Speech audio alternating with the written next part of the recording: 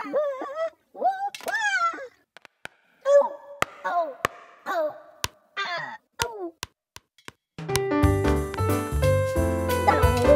now, it's time for another Dice Tower review with Tom Vasel. Hey folks, today we'll be talking about expansion faction for Rum Bones. This is Mazus' Dreadful Curse. Now, if you don't know anything about Rum Bones, go watch my review of that.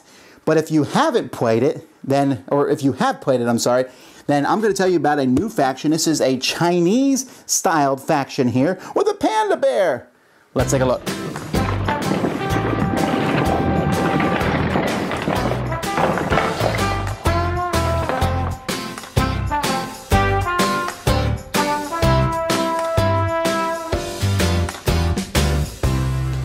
Now, of all the factions, this one here has the weirdest setup. There's actually 3 small ships. So they're set around one of the big ships from the original game like this, and if you're using the French faction, there's even a weird way to set the 3 ships up with 2 ships. So you have 3 different gangplanks, and each of your objectives, you only have 3 of them. They have 12 hit points, so they're hard to take out, but they're worth 3. So if the enemy takes out 3 of your objectives, you are in some serious trouble. The way that the deployment zones are, they start here, and when your guys come on them, by the way, that bosun's pretty awesome looking. When you come on them, you move over and then go forward. Move over, go forward, and over there. But more than that, there are these whirlwind points here. Basically, think of these as warp points. You can go from here to there to the other ship, and the enemy heroes can use them too. So you have to be really careful. Let's say you say, for example, I'm going to protect these 2 ships. You guys can have that ship. Well, you do that, they're going to get over there, they're going to be able to pop in over here, and it gives you extra points where the enemy can come and attack. And I like that. It makes it a very free-flowing game. If only these guys can move, but they can. Let's take a look at these heroes.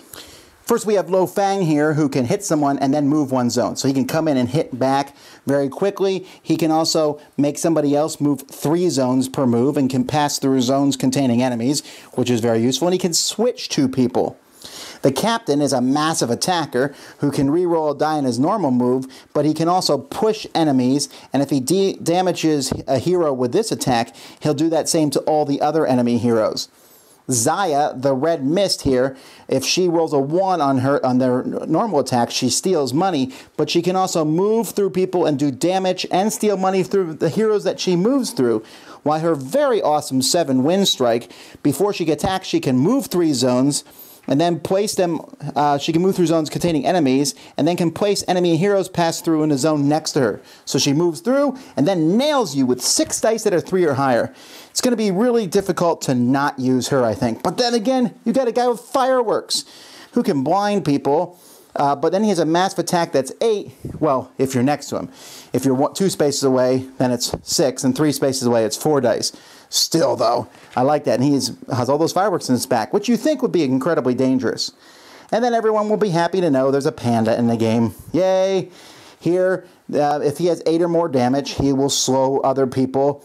When you roll, he can take 3 damage, and for each damage he takes, each of your hits will be +1 damage. So that's can really do a lot of damage with this single hit, which is okay. Pandemonium, though, he can move 1 zone for every 2 damage on him, and he can knock heroes overboard, so he can rush through and attack other heroes.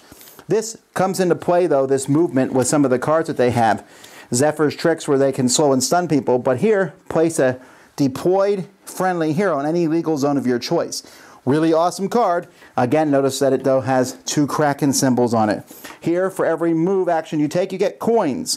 Here, for every attack, 5s or 6 do extra damage. Here, you get immediate free move action. Here, you move an additional zone for each move action. You're moving 3 instead of 2. Here, you get +1 die for every move action. Here, you can play it on someone else, and they suffer 2 damage per move actions. So, now let's take a look at these models. As always, the models look good. The captain is a mega huge guy. There's a little guy riding on top of a big guy here. Just a very big character. The panda is the one I'm sure everyone's going to want. He's beckoning to the enemy to come after him. Here's the fireworks guy. I'm not a painting guy, but I would imagine this guy would be a lot of fun to paint. And so the models, as always, with Cool Mini or Not, look fantastic. Okay, so that's how this faction works here. They're a faction of moving quickly. Now, the French can move on the rigging, so they're jumping all over the ship. I look at them as agile, people who have the ability to move all around. These guys just move fast, and they're coming in and they hit hard. They move fast and hit hard. In fact, they're probably my favorite faction out of all the factions. I like the undead too, though.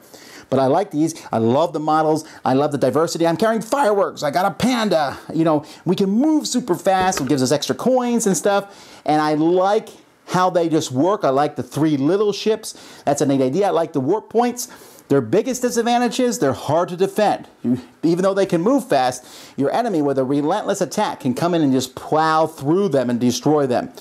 Once again, though they feel very different than the other 3 factions that are included so far, I like them very much, and like I said, really neat. So if you like Rum Bones, you're probably going to want to grab this faction. They don't feel like just another ship. They feel very different and unique. That's Mazus' Dreadful Curse. Dice Tower Judgment, to my collection. Thanks so much for watching the Dice Tower videos. Find more great videos and reviews, as well as our top-rated audio podcast at Dicetower.com. You can also find other great shows at Dicetowernetwork.com. I'm Eric Summerer, and you've been watching The Dice Tower. The Dice Tower is sponsored by Cool Stuff Inc., where you can find great games for great prices. Cool stuff in stock. Check them out at CoolStuffInc.com. Shut the door!